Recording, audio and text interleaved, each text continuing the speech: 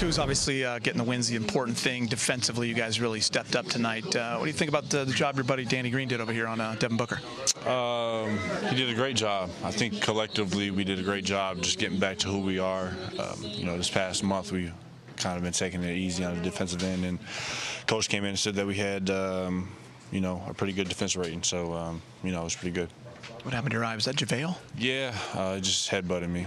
It's like a bench accident. The bench accident. I actually saw it. Got headbutted on the bench. Sorry. At least you guys are having fun, right? Yeah, for sure.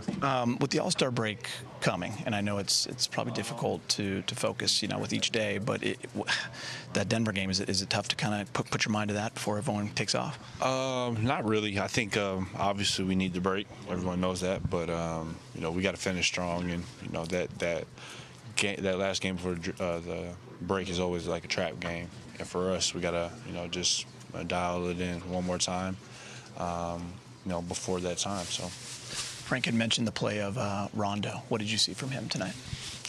Controlled the game, made things easy. Obviously he's a great passer, and he got to the rim. Made timely threes. He had a great game. Have you noticed yourself picking some things up on defense and noticed the rebounding's really been going up? Yeah, I'm just trying to impact the game, different elements. Obviously it's tough to come by, certain touches and shots, but for me it's all about just making the right play. Coach says he doesn't really care about how many points I score every night.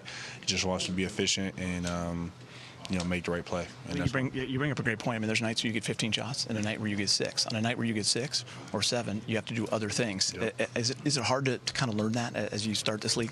You're a few years in, right? Yeah, I mean, it's not necessarily hard. It's to learn, but it's hard to do. Especially when you're young and you want to prove yourself, and you see other young players that you're better in, but they're having better collective seasons. But it's about playing for something bigger and just trying to play winning basketball. So.